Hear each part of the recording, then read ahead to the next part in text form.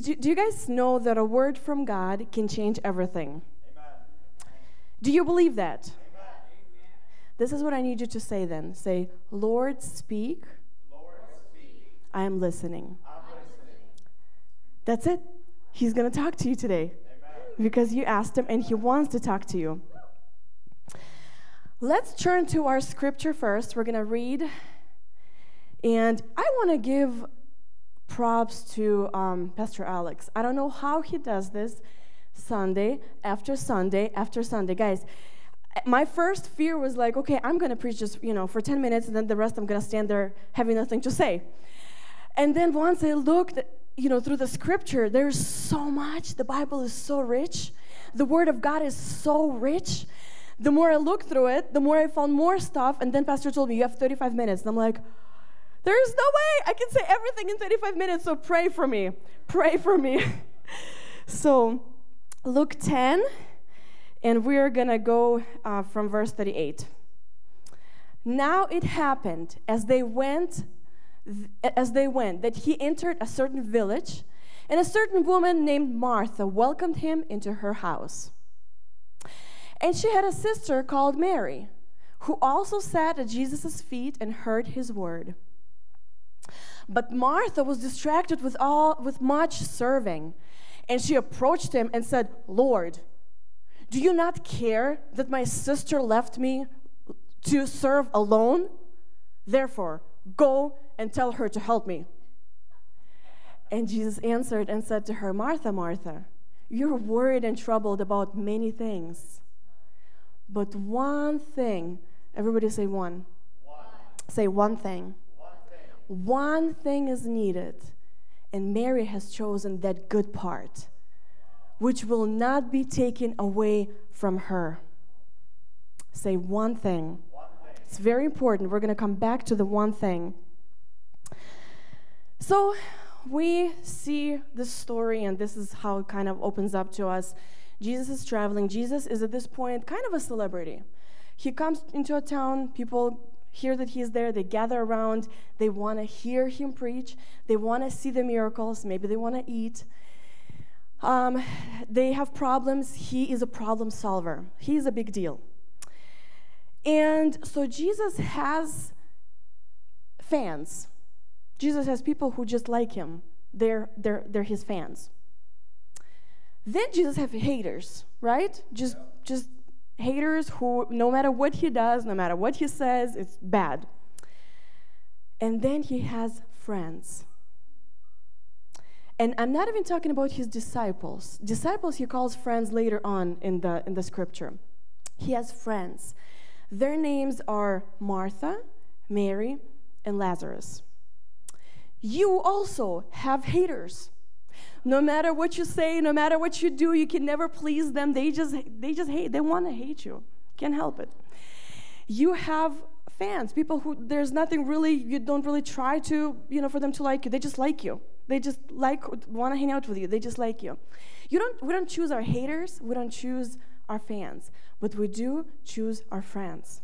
The reason I'm saying this, I just want you to understand what kind of position these women held in Jesus' life. They were his friends. He specifically chose them to be his friends.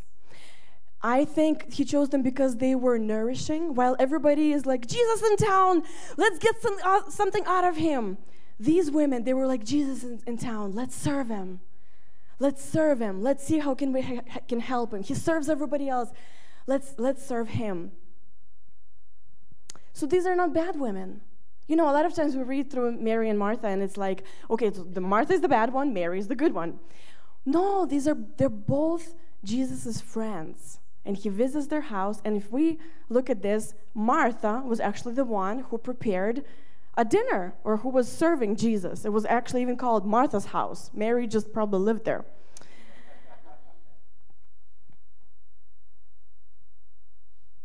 And I just want to quickly look through the personalities of these two ladies. Lazarus, we'll get to him later. But these two ladies, they're so different.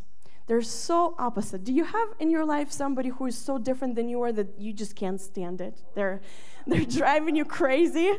Hence, next Sunday, you got to be here because we all have, if you're Martha, you have a Mary in your life, and you just, hurry up.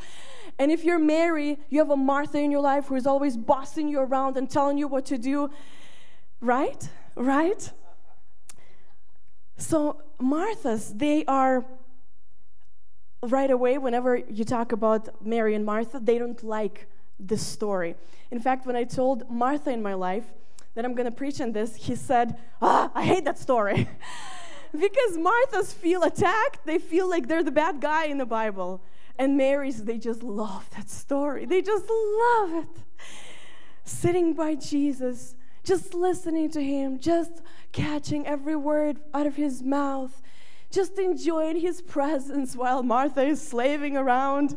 They love this story because they are the good ones.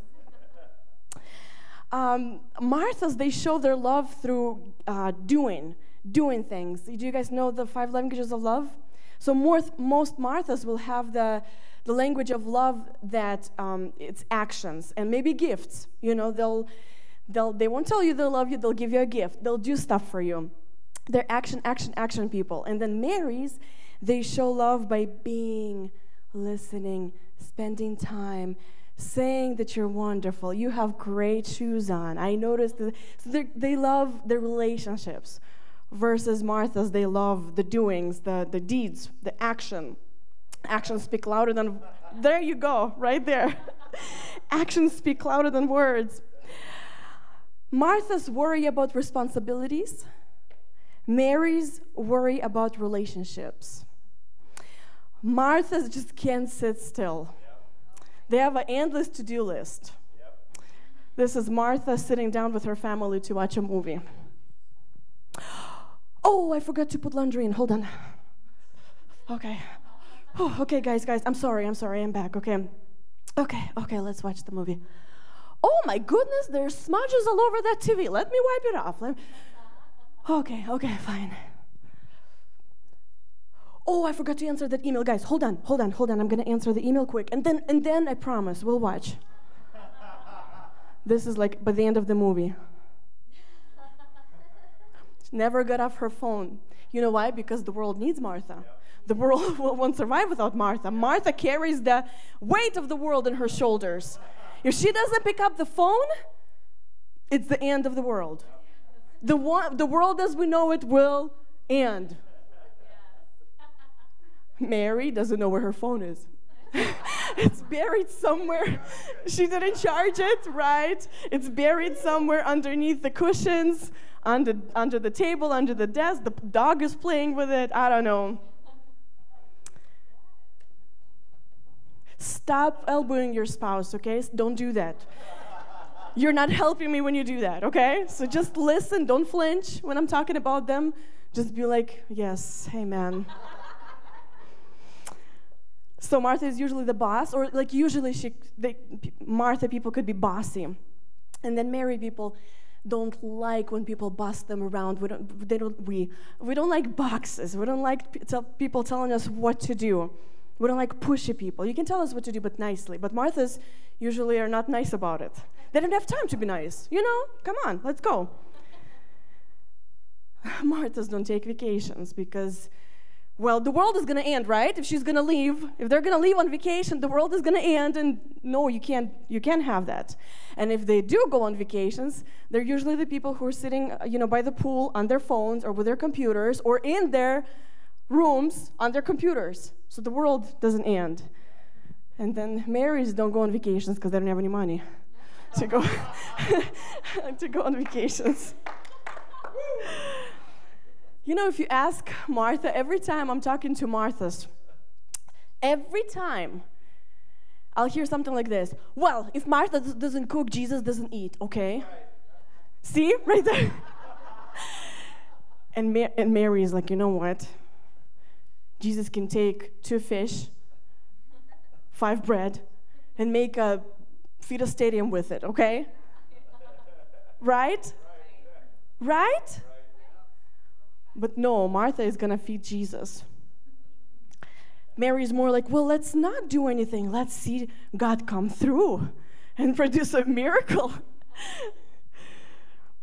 Frozen would be a wonderful example of Martha and Mary. So Elsa would be our Martha, and then, Mary would be Anna. Do you want to build a snowman? Or ride our bikes around the hall? No, we can't ride bikes around the house, okay? Bikes are not allowed in the house. La, la, la, la, la. Life is good for Mary. And for Martha, everything is a struggle. If Mary had a song, it would be something like, I got pockets full of sunshine, something, something, na, na, na. And Martha doesn't have a song. She doesn't have time for songs. That's too silly, okay? Why am I saying all of this? I just want you to know that Martha and Mary are both wonderful women of God. They were God's friends. And you are wonderful, fearfully and wonderfully made. And the person sitting next to you is wonderful also. And so today, just embrace them. Just receive them the way they are, the controlling, the bossy, or the free spirit. Not a care in the world. Let's sit and talk and drink coffee and tea or Diet Coke or whatever. Embrace them. Life is going to be so much easier if you can learn to love Martha or Mary.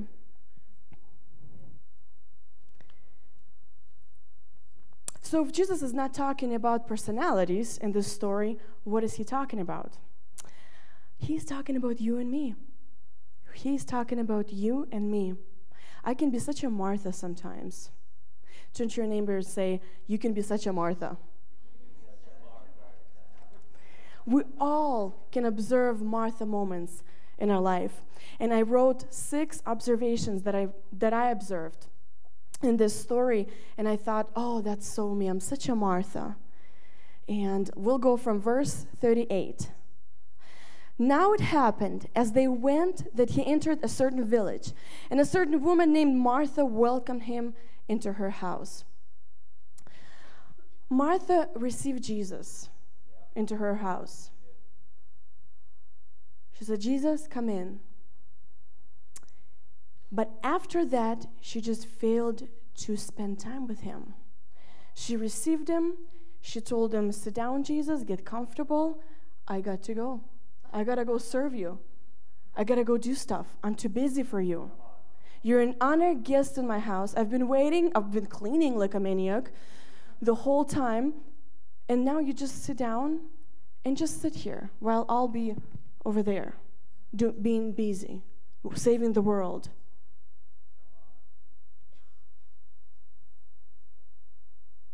Do we do that? All of you here, I believe you guys are all at the point where you have received Jesus. He is in your heart. He is in your heart. His life is in your heart. But then we just get so busy. We say, Jesus, thank you so much. I'm saved now. I have my insurance. Talk to you later when I'm not busy, which is never. Or, hey, Jesus, okay, you got 2 minutes? Oh, you have an hour? No, I only have 2 minutes. Okay, you got your notebook? Okay, write down. This is what I need from you. This is what I need, this is what I need, this is what I need. Nice chat, Jesus, bye.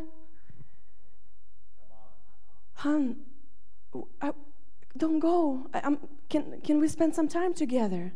Can we sit a little bit together? Oh no, I'm too busy. So one day when kids are out of the house, when I have a maid and the house is clean, when the business can run itself, when my job is, I don't have to worry about it. One day I'll have a lot of time and I'll spend time with you, but just not today. Not today, Jesus, I can't. Verse 39, and she had a sister called Mary, who also sat at Jesus' feet and heard his word. Okay, I will talk to you a little bit about culture today, so please don't get offended. Open your heart. God wants to speak to you. What we're observing in the scripture over here, and she had a sister called Mary, who also sat at Jesus' feet and heard his word. This was very culturally abnormal This is not okay. This picture right here is not okay. There's a reason Martha got upset about this. Because number one, women were not allowed, and it was not a custom for women to sit around while men are talking, and women are sitting and talking with them. Oh, no, no, no, no. Your place is in the kitchen. Your place is in the laundry room. You have to be serving. Let the man do the important talking, and you go and serve them. That was the culture.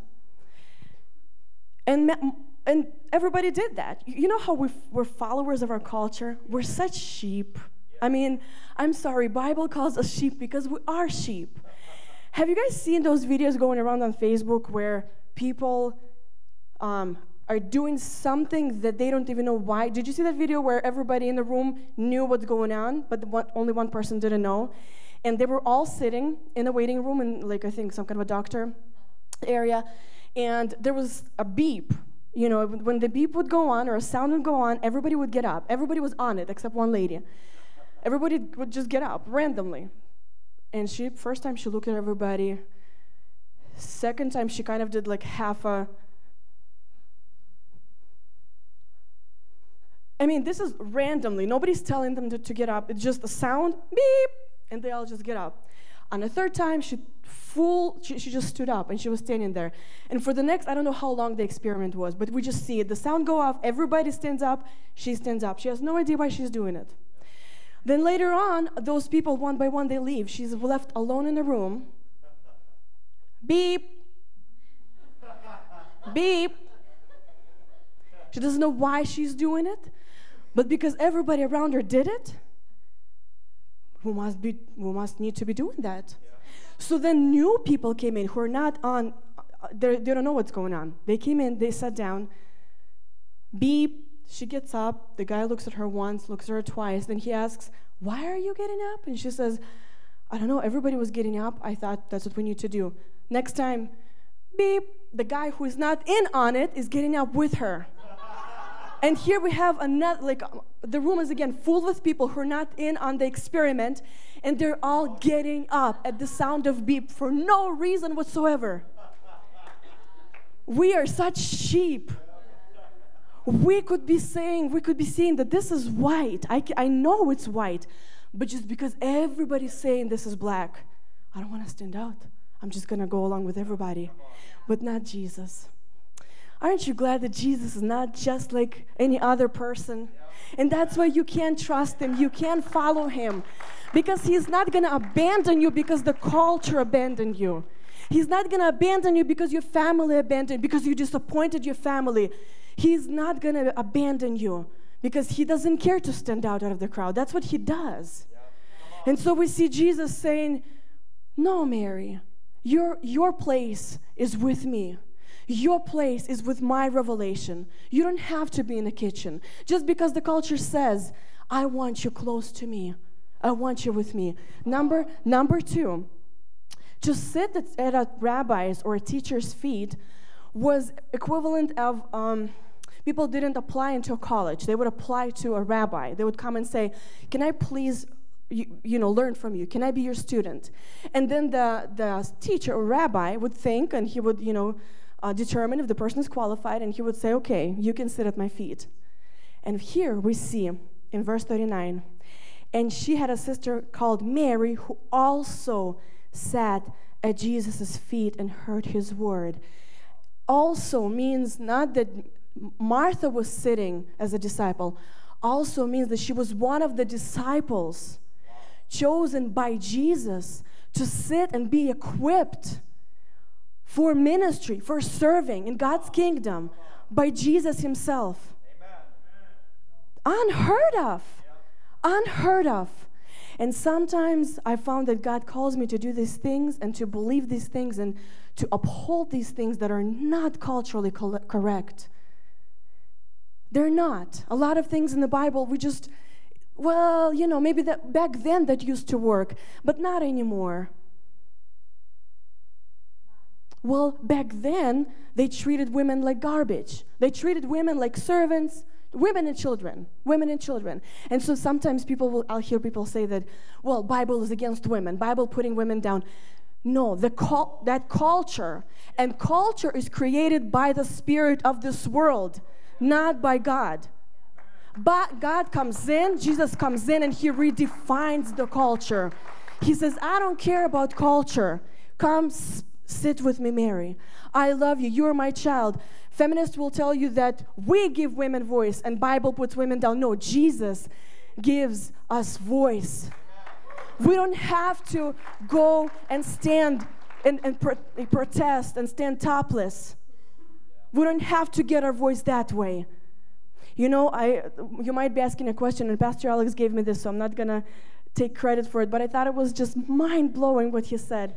Why can't just Jesus just break the culture? Just say, from now on, thou shalt not have women in the kitchen. Or, you know, I mean, why couldn't He just do that? And this is what Pastor Alex told me. He said, Jesus is not going to change the culture. He's going to change your heart, and then you are going to go and change the culture. Amen? He's going to change your heart, and then He's going to change our heart, and we are going to go and influence our culture. So protesting is not going to do anything. Inviting people to church, telling people about Jesus will change our culture, and we need Jesus in our culture. Verse number 40. But Martha was distracted with much serving. Oh, I could be such a Martha. I could be such a Martha. The other day, I heard a story about a young woman that I know, and she was going through horrible things in her marriage. And I had this flashback. As I was listening what she's going through, I had a flashback to a month ago when I had a chance. I saw her, and I know she wanted to talk to me. I saw it in her, the way she stopped, and she was like, hi. You can tell when a person wants to talk to you, right? They're trying to take your time. But you know what? I was busy. I was doing something very important. I'm sure I was shopping for groceries or something like that, you know? It needed to get done. Nobody's going to do it. I'm the only one in my family. I'm so upset. Nobody's helping me ever. This is horrible. My life is bad because I'm the only one who is serving. I'm the only one who is doing anything in this house. I'm so tired. Nobody even says thank you ever. Never. No matter how hard I work, they never say thank you. Look at them having a good time over there watching TV, playing ball, playing together while I'm slaving. Jesus, can't you do something? And then, my son comes over to me. He's like, Mom, don't have time for you. I'm working here. Nobody appreciates it. And my daughter comes up to me, and she was like, Mom, something happened in school. Well, good for you that bad things happen to you. At least somebody else is suffering as much as I'm suffering. Because we're so focused on the detail, on unimportant details of serving that nobody even needs and wants that serving anymore. Eat, I said, I cooked it for you. Eat it. I can be such a Martha sometimes. I can pass by people's pain because I'm busy. I'm serving God.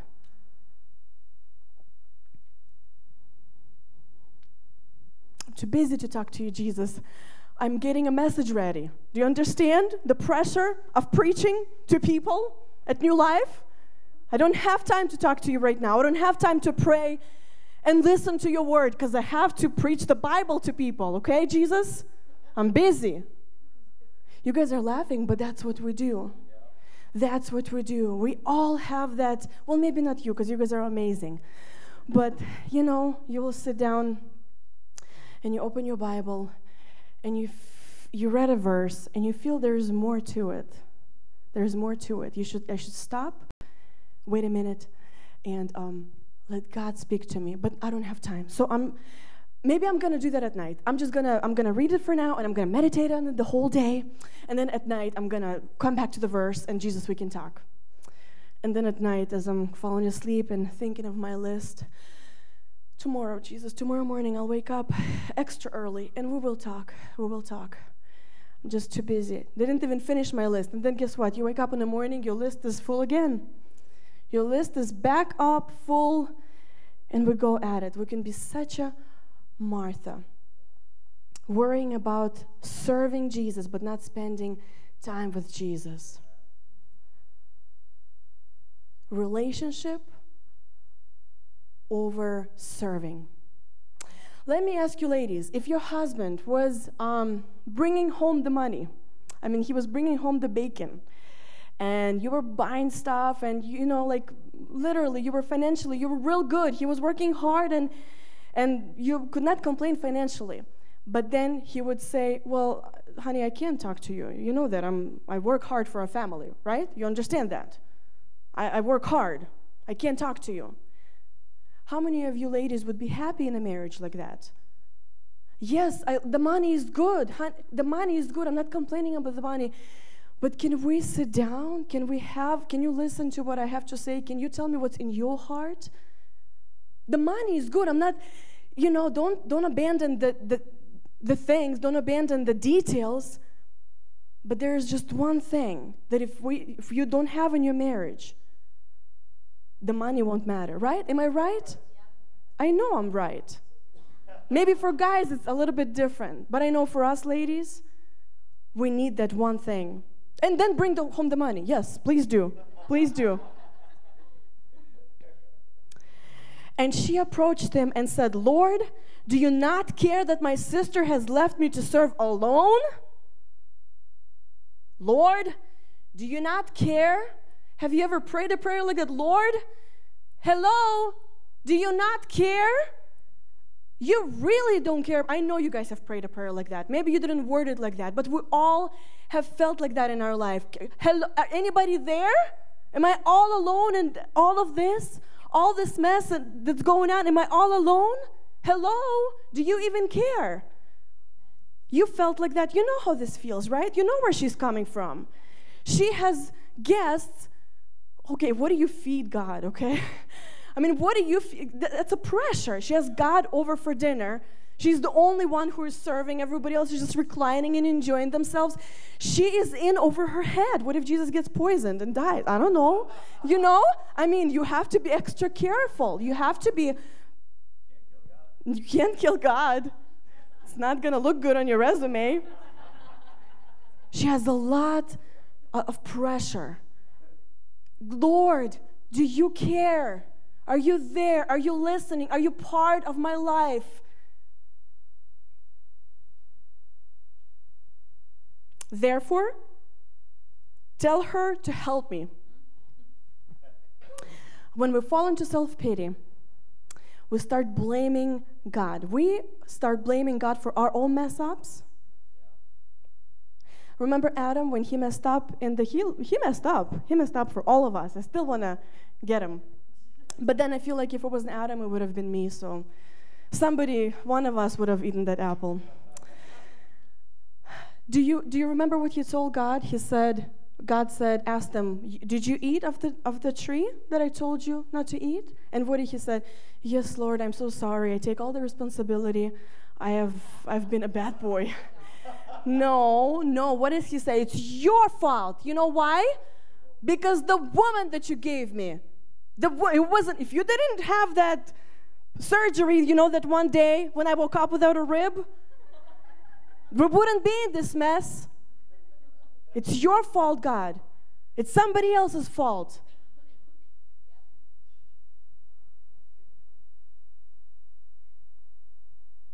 A few months later, we see Martha with the same kind of attitude when Lazarus, her brother, got very, very sick. And they called for Jesus because they're very good friends. They know that Jesus is the Son of God. He can do something about it. They said, Jesus, come, our brother is dying. Jesus, for reasons that only Jesus knows, did not show up, showed up too late. And when he shows up, Martha hears about it, that he's walking toward her. She gets up. Let me tell you, Jesus, let me tell you something. If you were here, this wouldn't have happened. God, if you were there in that situation, you could have prevented it. You could have protected me, God. Come on, preach it. You could have stood up for me. You could have killed them right there, the people who are making me miserable. We can see Martha's attitude. And so I could be such a Martha sometimes. I could have Martha's heart. I can have a heart of blaming. It's kind of a proud heart maybe also. It's a heart of, it's not a humble heart. Martha is not a personality.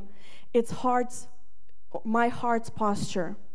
It's a posture of Adam. It's a posture of blame, rebuke, self-righteousness, fairness. It's not fair.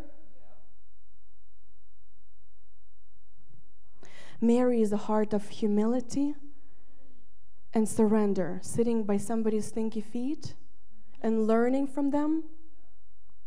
Learning is humility, guys. That's why the older we get prouder and prouder, and it gets harder for us to learn because we already know everything, especially for Martha.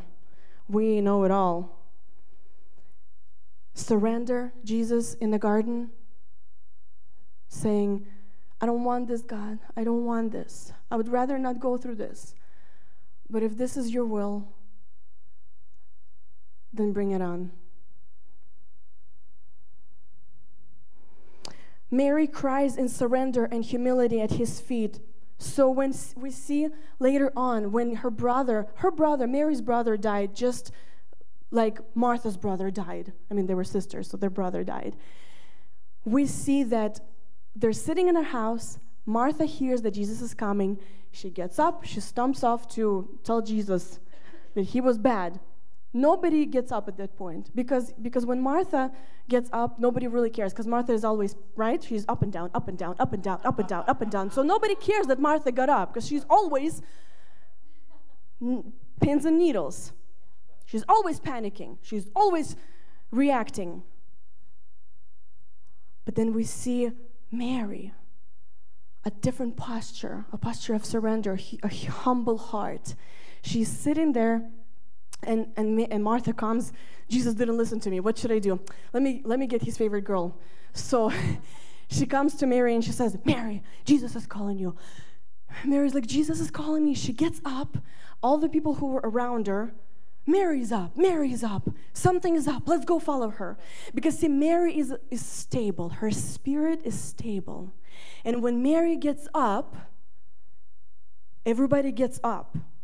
Because Mary doesn't jump to conclusions. She's not panicking. But when Mary gets up, people around Mary are like, something is going on. Let's go. So Mary is walking. She's running to Jesus. Guess who is running behind her to Jesus? All these people are running behind Mary to see Jesus. They don't even know it yet. They don't know. When you have Mary's heart, you live your life. People are watching you.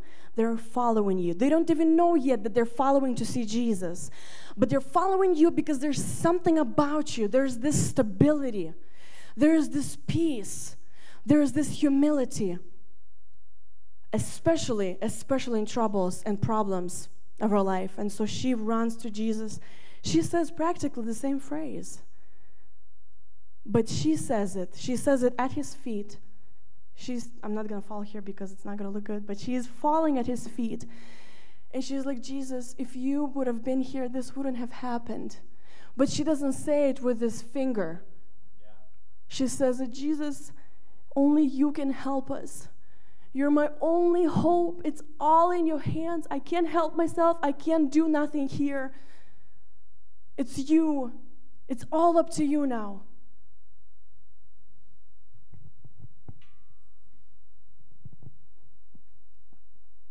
When you're in problem, when you're in a hard situation, you can, and a lot of times, guys, we start as Martha. And we look in Psalms, David started sometimes, Lord, oh Lord, why have you forsaken me? Or everything is horrible and my enemies are against me. And so, like I said before, they're both women were Jesus' friends. One was not evil over the other one. They were both his friends. You are a friend of God. And so maybe your prayer is going to start as, why? Why? Don't you care? Do you care? Are you there? As long as you finish on your knees, and as long as you say, without you, I am nothing. I can't do nothing. I can't control anything. I'm so done controlling everything. I'm done. where everything I control falls apart. Martha is our natural response to problems. It's just natural for people to panic. It's natural. Mary is life by faith. And people follow life by faith. Nobody follows the natural, everybody. You panic, I panic, we all panic. But when I see somebody who is in trouble, who is in deep waters, in pressure, when their brother is dead, it's a hopeless situation, I watch people who are strong in faith. I watch people who are stable. And Jesus answered and said to her, Martha, Martha. This is very important because in the beginning when I read this, I kind of said, Martha, Martha. But that's not how Jesus said it. This, if we go into original language, this sounds like he's almost grabbing her face. And he's pulling her close and he's saying, Martha, Martha. He's not saying, how dare you? Do you know I'm God and you're not? I can and you're not here. You were never here. No, he's pulling her close. And when he says that, he says, I see you. I see you. I know the pressure. I know how hard this is for you. I feel your pain, Martha. Come close to me, Martha. I know all those worries. I know all those problems. But you only need one thing, and I'm here to give it to you. He's not saying you lost your chance. He's not saying it's too late for you. You screwed up. He's like, come, Martha. Come. I'm going to give you that one thing. That one thing. And that's my last point.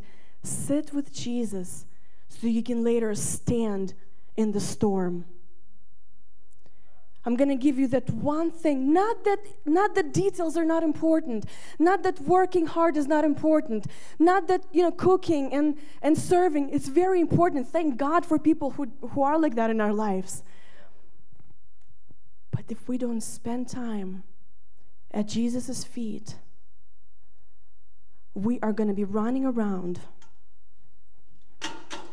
making ourselves miserable, making everybody around us miserable. Or if we spend time at Jesus' feet, we'll be serving even later on after Jesus creates a huge miracle, resurrects a dead man who was already stinky. 6 days after that, Mary is serving Jesus. But it's not out of, Jesus, look at me, I'm serving, I'm doing so much, I'm such a hard worker, look at me. No. He's sitting talking with his friends. She quietly comes. She brings 1 year worth of her wages, perfume. She worked for 1 year. She bought a perfume.